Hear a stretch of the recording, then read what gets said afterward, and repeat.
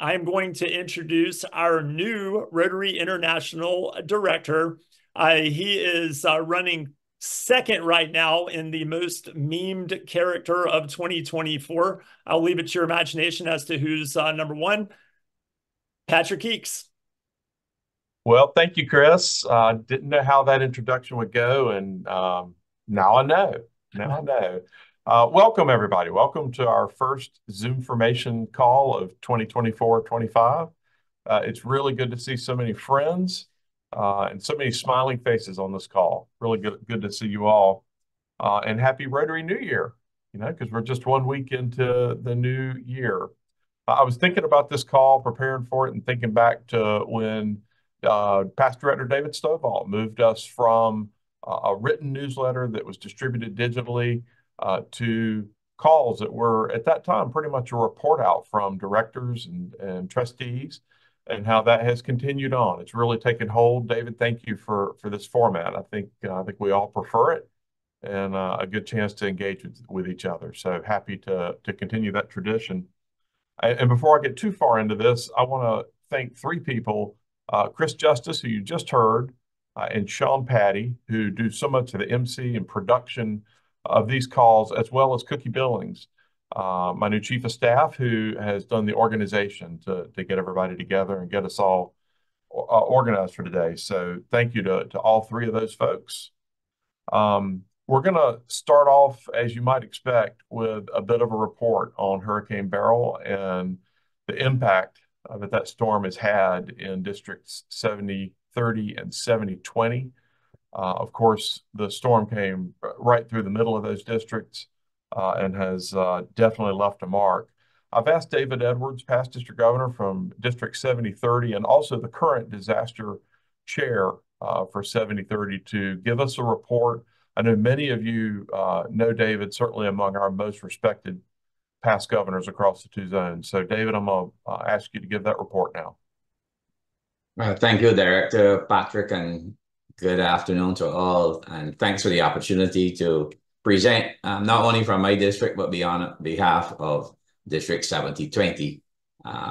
DG Dominique and my DG Debbie from 7030. Of course, I think we all know Beryl, or have heard of Beryl, and only a few minutes ago I saw Beryl now has over 2 million people in Texas without electricity, so Beryl is still causing her problems. So just a quick overview of what's happening, and a request of you to help wherever you can. So here we go. The islands that were impacted in green, we have Barbados and Cayman, not heavily impacted, and that's why they're in green, and to a large extent, they're able to see after themselves. So just putting it there for the record that they've had Beryl as well, but sort of no further action is being recommended for them. And then I go over to Grenada. We'll do Grenada, Jamaica, and St. Vincent and the Grenadines. What we did for immediate response for both districts, and we speak on both districts here, we immediately offer helping hands and supplies, short-term assistance, help the affected communities wherever we can through funds and materials to reestablish the day-to-day. And the long-term rebuilding, we plan and implement projects that will rebuild the affected communities. And just credit to for the images we are going to use. 7030 and 7020 did appeal posters. Don't worry about the links. They'll be posted in the chat and will be sent out to you. So just quickly with some pictures, Barbados, as I said, just coastline and fishing industry, but they're going to handle themselves. But I just put the picture for the effect of what's going on. And then we move to Grenada. So Grenada, a tri-island state, the mainland did have some damage as well, but they can handle themselves there. But the islands of Carriacou and Petit Martinique, they are severely affected. Just clicking. The eye pass right over Carriacou and Petit Martinique, and 98% of the buildings are destroyed, and they need significant help with rebuilding, as you would imagine. And also in Carriacou, they had one of the most significant mangroves anywhere in the Caribbean area. I've had the, well, not privileged, but I've had to be in there with my boat over time before. I know they were significant, and this picture shows some of the effect of where the mangroves have ended up in the houses. So you can imagine the destruction and the power of the ocean to tear them up and put them inland. And then there's destruction of the grid, all communications. So a major cleanup effort is on the way, but they are getting food and supplies now from the mainland. So that's being taken care of as the immediate effect. Of course, they'll need a major cleanup and then commence building repairs, getting the communication system back up. And from a Rotary standpoint, we do not have a Rotary on the ground in these on these smaller islands, but there was a community core there some years ago, and we have found two of the persons are still around, and they are going to set back up the community core. So that's a good Rotary point there. Then in Jamaica, the more severely impacted parts of the southern coast and St. Elizabeth Parish.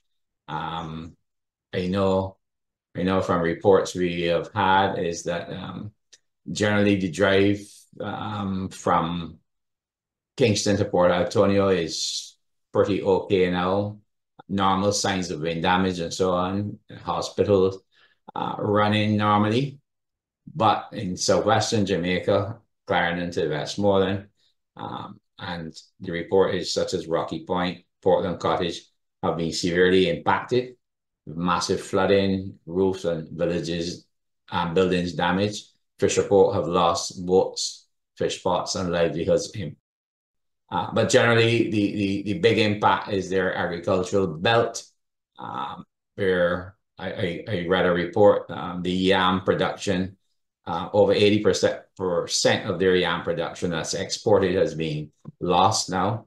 And certainly also the bananas and plantains and that type of thing, a major industry. So they have a serious impact on the agriculture in the sector. And lack of electricity, water supply. And then since then, they've had a tropical wave with heavy rains and flooding again. So more assessments are being done in Jamaica as we speak. But I thank Haresh and Mike for assisting in getting this to us quickly to add into the program. And then we turn to St. Vincent and the Grenadines. So St. Vincent, the mainland, has its own challenges and damage, but they can see after that internally. But their islands, especially Canouan, Union Island, Myro, and to a much lesser extent, Bequia, are heavily impacted, just as Carriacou, which is a part of Grenada, but they're next door, have been impacted. And the photos are just ready for impact because some of them, there's so many pictures coming in. Sometimes we're not even sure we have the right island. The population of some of these little islands, Bequia, biggest of all, but they're not as bad. Canouan, Myro, and Union, they are the ones with the small population, but major damage, as you see from the photos. Photo here of a Catholic church. You see the cross is still there, but I've spent many times in that particular church when I visit. So they have approximately 1,009 persons from the three islands that have been displaced and are in shelters on the mainland. And of course, power, water, and internet all are in the process of being restored, but that's a major task because of the geography of the place. The Rotary impact so far and what they've been doing. A needs assessment was done yesterday at a shelter crawl This basically was visiting all of the persons in the shelter to find out, like what they owned and what their immediate needs would be. And then the Rotarians are going in with a medical floating doctor support on a boat on July the 13th, that's shortly. And then they already have started a separate project to get supplies for the school children to restart in August. And just some pictures and some other things that are being planned, psychosocial support and that type of thing. And of course, we want to get the economies of these small islands going again. The boat shown here is the typical type of boat running between the islands. Just did that to let you see what's going on there. So the disaster response teams have been activated, offering immediate help, short-term, raising funds, and long-term, completing the assessments and the plan for implementing projects to rebuild. And of course, we want to support the local economies in all the affected islands. So our call to you, and I thank you for listening, is for donations to the two districts is appreciated. We don't want necessarily for persons to send clothes and that type of thing. It's not needed. We can get through without that, but we need the funds to support the projects as stated. So, Director Patrick, thank you for the opportunity on behalf of DG Debbie and DG Dominique. David, thank you for that report. I know many of us have been wanting to get more details. And folks, that's our brothers and sisters there in those affected countries. We're fortunate that some areas were spared, but those that were hit hard. And you can see in the chat that we have their links where you can offer support. I can tell you that my wife and I, Kristen and I, have already donated $100 US to both District 7020 and to 7030. Those links will allow you to offer your support as well. If later you decide you'd like to do something, you can simply go to our Zones 3334 webpage, and you will see a red ribbon across there that'll take you to up-to-date information on what is happening there, as well as donation pages. And these donations are being facilitated by the Rotary Action Group that is specifically in the business of offering assistance after disasters. So it is a 501c3 for those of you who are in the U.S. That does make it a tax-deductible donation. But more importantly, these dollars are flowing through Rotarians, will be implemented by Rotarians to the benefit of those affected communities. So I appreciate anything you can do to help those folks. So we're going to proceed with the rest of the program that we had scheduled for today. And it's really focused around a couple of things. You've heard about a renewed emphasis on continuity of leadership and getting out of the thought of my year, for instance, thinking about more continuous and unified direction year after year. Those of you who've heard me have the opportunity to speak of the way Jeremy has practiced that, immediate past director Jeremy, who I think is on the call, the way he has helped me prepare, and also that we've had a unified vision in the direction that we'd like to lead. We'd like to see that implemented really at all levels of Rotary, and that is the plan. So you will hear that thread through today as we both hear from our outgoing regional leaders and our incoming regional leaders. Those of you who attended last month, you heard from Lorraine Angelino, who at that time was the outgoing Zone 33 Regional Rotary Foundation Coordinator. And we're pleased today to have her successor, Bernie Rydell, who's from the Rotary Club of Hilton Head Island in District 7770. He is in the unique position of both being an incoming Regional Rotary Foundation Coordinator and an outgoing In Polio Now Coordinator. So Bernie, I'm going to turn the stage over to you now. All right. Thank you, Patrick. Well, I remember like it was yesterday, the day I received my invitation to serve as RRFC. It was July 10, 2023, almost a year ago. And then, after I accepted, that very same day, I received an email outlining the beginning of my training sessions. And I thought, what have I done here? Well, the training has been, let's say, plentiful and ongoing. Zooms, so many Zooms, and even 2 trips to Evanston. But it has all been worth it because I eventually got to do the good stuff, the fun stuff, working with an amazing team of Rotary leaders, our Zone 33 Foundation team. Here they are. So now I know I do not have enough time to properly introduce everyone, but I do want to recognize them. So from the top left, skip that first guy. Our 2 End Polio Now coordinators, Colleen and Nancy. Our endowment major gifts advisor, Beth. Our 3 foundation major gift officers, Lori, John, and Tyler. Our foundation annual giving officer, Katie. Our immediate past RRFC, Lorraine. Our newsletter editor, Angela. And then from bottom left, our 5 assistant RRFCs, Lance, Al, Lloyd, Stephen, and Debbie. Our 2 major gifts initiative advisors, Don and Ann. And our newest coordinators, responsible for overall grant support, Geetha and Lou. You see, this is why I am so excited about this year. Already it has been a joy and an honor to work with this team. From planning, developing, and executing our zone training back in April, which consisted of 7 breakout sessions and 5 concurrent workshop sessions, all occurring in a day and a half, to assisting with the development of our Zone 33-34 Foundation Regional Action Plan, commonly known as FRAP, to actually rolling out specific tactics, first for our endowment and next for our annual fund.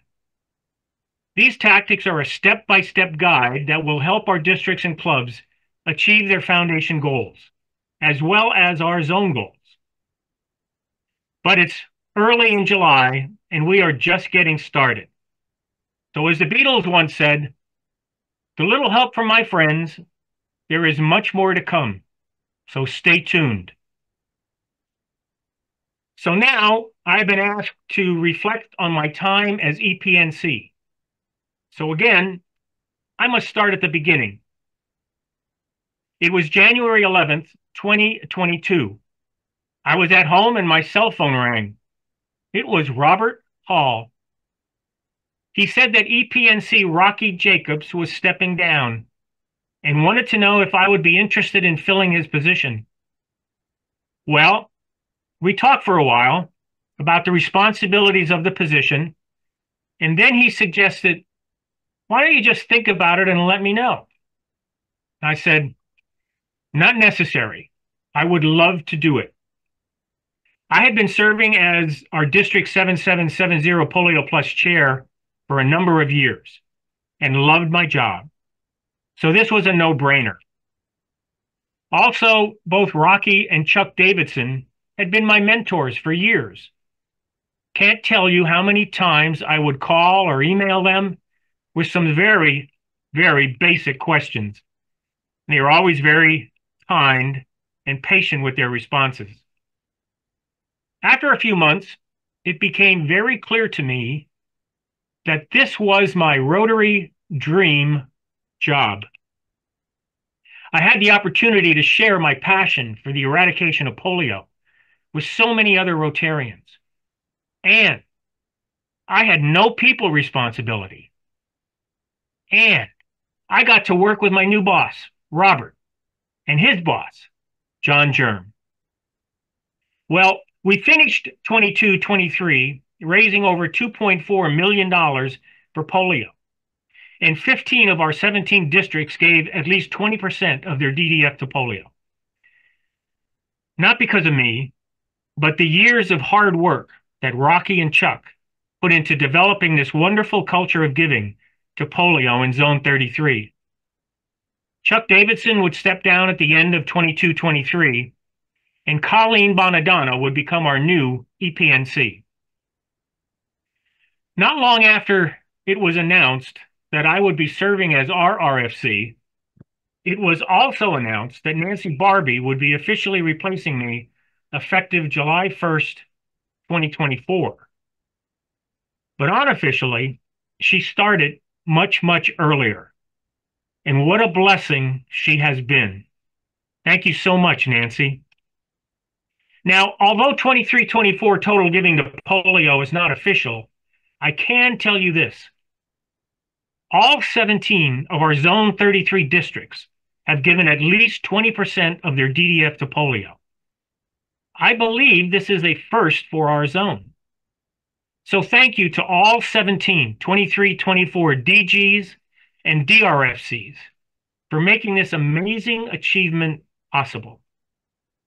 And to EPNC's Colleen and Nancy for their tireless work and leadership. Well done. And now I get to introduce my good friend and savior, EPNC Nancy Barbie. Wow, Bernie, thank you so much for that wonderful introduction. I'm just blown away, and we're so lucky to have you as RRFC. I've been in that role before and followed Kay Davis, and I'm now following in your footsteps, and I've got some big shoes to fill on, and I have on both occasions. But I'm so excited and honored to be one of the End Polio Now coordinators for Zone 33. This year, folks, is going to be epic because we are counting down to history to eradicate polio from the world. It is our #1 priority. And our two zones consistently lead the world in contributions and leadership, as you heard Bernie say. Folks, eradicating polio is a history-making accomplishment, as this is the second disease ever eradicated. And all of us, all of you, are a part of that history. And so we're counting down to history for sure. Several years ago, an Olympic-style torch that you see on my screen was carried around the world by Australian Suzanne Ray with her World's Greatest Meal, raising funds for Polio Plus. Some of you may be familiar and may have used this campaign to raise awareness and fundraising. I know that Robert Hall introduced this at his institute in Asheville many years ago, and we did have a World's Greatest Meal throughout the whole event. So this torch's final destination was the RI convention in Brazil, and we affectionately named it the Flame. I'm happy to announce that the Flame has returned courtesy of past Zone 34 End Polio Now coordinator Bob Hagan. Bob is letting us borrow the Flame to have on display at our summit in Pittsburgh, where we will celebrate World Polio Day on October the 24th together. But that's not all, folks. Your district will have the opportunity to use the Flame in your own district for fundraising, community awareness, and to celebrate World Polio Day with your clubs by walking the last mile. Doesn't that sound exciting? I'm excited about it. Can you imagine the Flame traveling all over zones 33 and 34 on its way to Pittsburgh? I sure can. It's really symbolic. But there is a qualification to have this honor. To qualify, you must make the 20% DDF contribution and have it posted by August 15th. Not too early. You can do it. I know our two zones will be leaders in the world as always, and help us as we walk that last mile, counting down to history. I'm excited. This is going to be a tremendous public image blowout throughout our zones. More information and details will be coming soon from your End Polio Now coordinators. Thank you so much for your support, as always. Now back to Director Patrick. Thank you so much, Nancy and Bernie. I have worked with both of you through the years and very excited about both roles that you're now taking on. So thank you for past service and for what you're taking on now. We're now going to go to Mike Dara, who is a member of the Rotary Club of South Jacksonville, Florida, and also our outgoing Rotary coordinator representing District 6970. Mike and I have worked together as Rotary coordinators. He survived that somehow and has managed to flourish. So, Mike, take it away. Thanks, Patrick. First, let me explain. There are 3 Rotary coordinators on each zone: the Rotary Public Image Coordinator, the Regional Rotary Foundation Coordinator, and the plain old Rotary Coordinator. So we're all appointed to 3-year terms by our director. And those first 2 are pretty self-explanatory. The job I had as Rotary Coordinator covers everything else that isn't public image or foundation. It ends up being mostly membership issues, but it can get into interact, manual of procedure questions, or just helping our clubs get stronger. All 3 coordinators work together to train the district teams, and that includes the district governor chain as well as the district committees in each of our areas. But the most important audience, it's the clubs, particularly the club presidents and presidents-elect. They create the member experience in each of our 800 clubs in Zone 34, and that determines if Rotary has an impact or if it's a dud. Our Rotary vision statement says, together, we see a world where people unite and take action to create lasting change across the globe, in our communities, and in ourselves. The presidents of the Rotary Club are the most influential people in Rotary because they determine whether their club creates that great experiences that makes us walk out of that feeling like, wow, or if we walk out just meh. The team that the president-elect puts together before they even start their year is crucial. If they do a great job, you and I constantly feel like we've had that change experience in ourselves as well as the world around us. So about 3 years ago, to help on this, we started MAP, the Membership Action Plan. First, we created a database that's available in DACDB and in Club Runner, and it helps clubs understand whether they have trouble either finding or retaining members. Then we created monthly webinars where we get the most successful clubs from Zone 33 and 34 to explain how they do the 4 things that determine club success. First, create a fantastic club experience. Second, find great new members.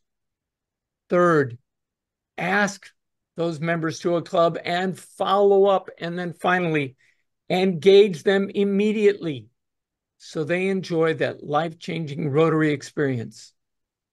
And finally, we created awards for those clubs that create plans and that grow. Obviously, there's a lot that goes into making a club great. So we do our best to work with each district so they can spot clubs that need help and offer good, actionable ideas for improvement. Our focus is on building great teams, and that's where our work gets done. At the zone level, we have a 7-person zone coordinator team, which you see here. I will put in the contact information for these folks in chat once we finish. They're split, as you can see, by district and function. They work with the district and club teams to make clubs more vibrant and effective. Call on them if they can help your district or your club. So I'm going to turn it over now to Mary Ligon, who will tell you what the Zone 34 membership team is doing as she leads them in the next 3 years. Mary. Thank you, Mike. I'd like you all to visualize with me for a moment. Imagine our regions and zones and districts as a flower garden with many different types of plants. We want to expand this garden for greater impact. In our gardens, we have some plants. They're special. They're called irresistibles. And we want those to spread as the primary plant in the garden. We also want to plant new varieties of irresistibles that have different characteristics. Maybe they have unique blooms or shapes or unusual colors. Or maybe the characteristic they share is that they have a common cause, which may be they prefer shade, or they do best in sandy soil, or they like a lot of water. These will fill up the bare spots in our garden. Now, unfortunately, some of the plants in our garden are withering. By analyzing the needs of these plants, such as sunlight and water, weed control, plans can be developed for them specifically to go from dying to thriving with a special support team. You heard Mike talk about the Rotary Coordinator team. That's our team of master gardeners. Coop, Heather, Don, Barbara, Lyle, and Megan, with specialized help from our Zone ICA team, Joe, Dan, Felix, Audley, and Doug, they're ready with encouragement fertilizer and special attention to assist you in developing more irresistibles, expanding your garden, and the impact it has in your community. So in Rotary terms, our plan is to assist districts and clubs in increasing the number of growing clubs. We also want to help districts and clubs in understanding the 5 elements of the club experience so that they enhance engagement and increase their irresistibility. And third, we'll support the development of new clubs through an exchange of ideas that will extend our reach and into specifically the next generation. The Zone 34 Rotary Coordinator team looks forward to helping your garden grow. Now let's hear from outgoing Zone 34 In Polio Now Coordinator, past District Governor Kim Waters. Hello, I'm Kim Waters, and I just completed year 4 of an In Polio Now coordinator role, serving Zone 34, specifically the state of Georgia. And Director Patrick asked that I speak to you regarding my role, my responsibilities, and my takeaways from this time. I'll start with telling you how my passion for polio eradication was ignited. That happened back when I was able to participate in a national immunization day. We went to India in 2017 during the year I served as governor. That led to my passion for polio eradication and why I served for 4 years as a In Polio Now coordinator. Our next In Polio Now coordinator, also from District 6910, just happened to be with me on that National Immunization Day. Today, when I talk to you about my roles, my responsibilities, and my takeaways, I want to tell you what I felt like my primary role was. And that was reminding Rotarians, wherever I spoke, that polio eradication is our #1 priority. Following up on a promise that we made to the world's children many years ago, we still have it in us to see that done. Our primary role, again, is reminding Rotarians that polio is our #1 priority. And so what did I see? How did I do that? When I talked to clubs, districts, whenever I was asked to, whether it was to speak at a club or as a keynote at a district conference, a PETS presentation, whatever, my reminder was this is our #1 priority. And as Rotarians, what can we do?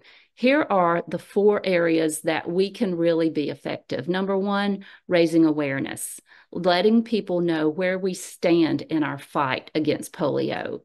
#2, Rotarian engagement. October 24th, World Polio Day, encouraging clubs and districts to do something to let our communities know what we are doing, how close we are, and then advocating. And it's important that districts give 20% of their district designated funds. And that's in large part due to the world match that we get, making those funds turn into even more, especially when they're matched with the Gates match. And then lastly, fundraising. The Polio Plus Society has done wonderful this year. And in case you don't know, the Polio Plus Society is where you pledge to contribute at least $100 a year until polio is eradicated. And we are so close to seeing that happening. I'm amazed at how generous Rotarians are, not only in our districts and our zones, but around the world. We continue to meet the $50 million challenge so that we get the Gates match of $100 million. I'm so grateful for this opportunity to have served. Thank you. Thank you for the role that each of you continue to play in polio eradication.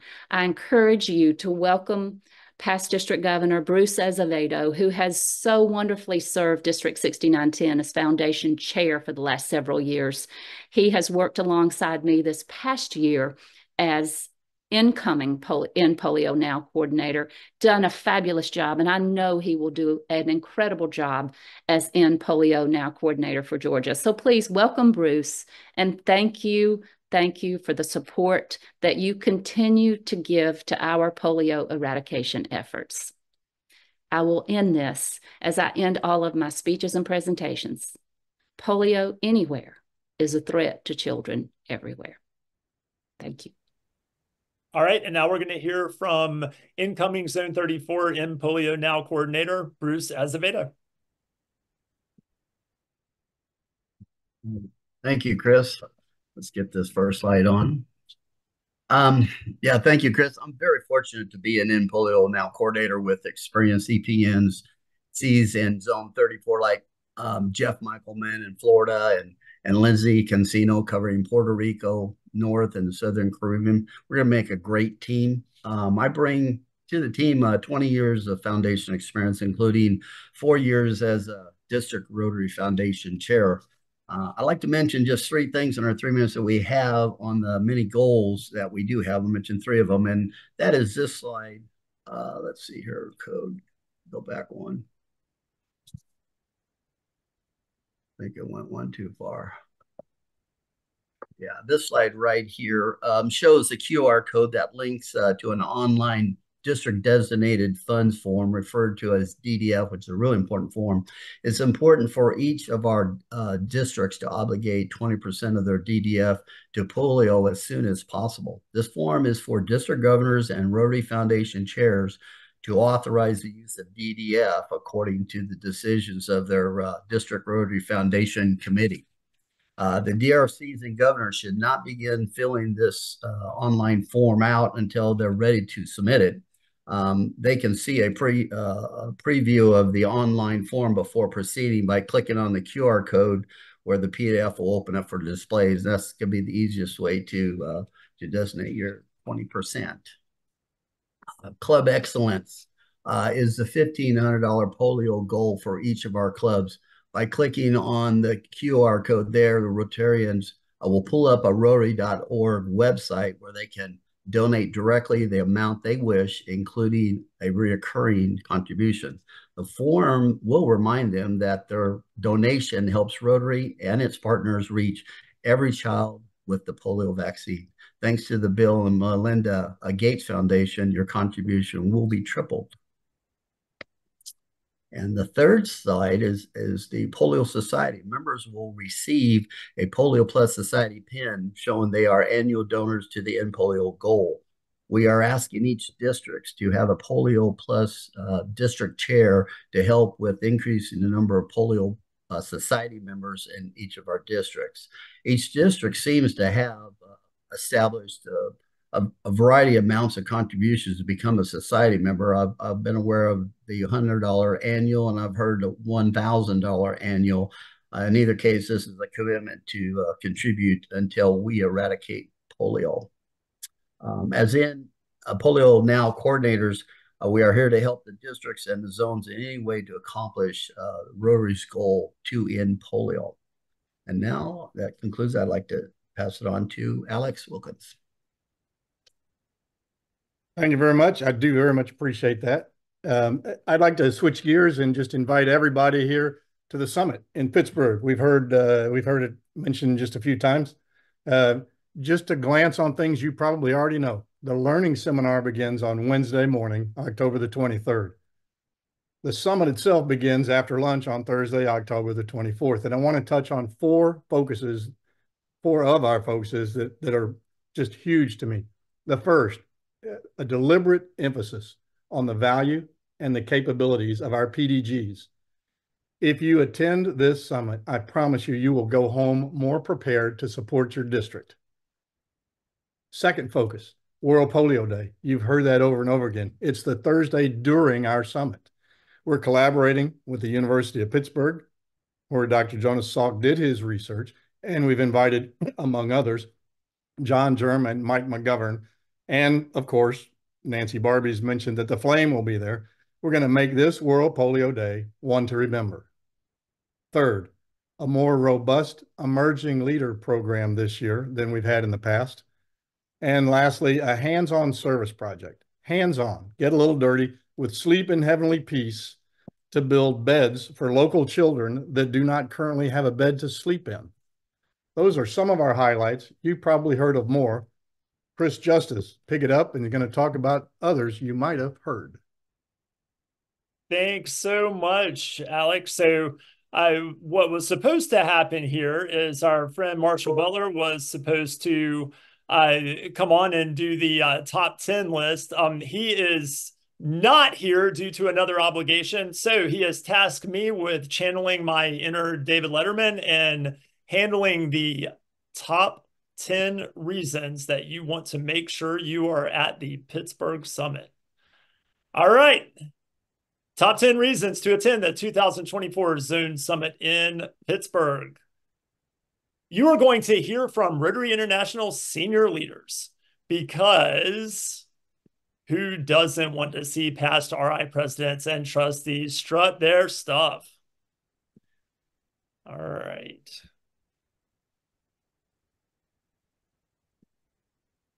Sorry, guys, my timing is off. All right.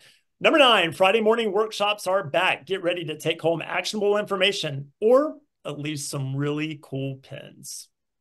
Number 8, inspirational sessions by a Rotary Peace Fellow and an up-and-coming Rotaractor, because who doesn't love a good cry and standing ovation? Number 7, Foundation Shark Tank. I can't wait for this one. You can fund the next big project and pretend you're Mark Cuban for a day.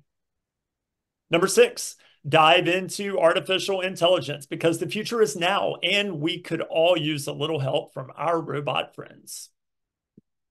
Number 5, local flavor is included. No pierogies, but a Pittsburgh podcast host who will give you all the local gossip and none of the calories. Number 4, a PDG forum like you've never seen before. Think adult beverages, cookies, and absolutely zero PowerPoints. Number 3, whiskey tasting with PDG Ron Napier, because nothing says fellowship like a good single malt. Number 2, class dinners on Friday night. We know the food and fellowship isn't the attraction. It's the bragging rights of who has the biggest class. And number 1, President Stephanie and Director Patrick will be there. If you miss it, they'll know. Trust us. And that's your top 10 reasons. Cue glass breaking. All right.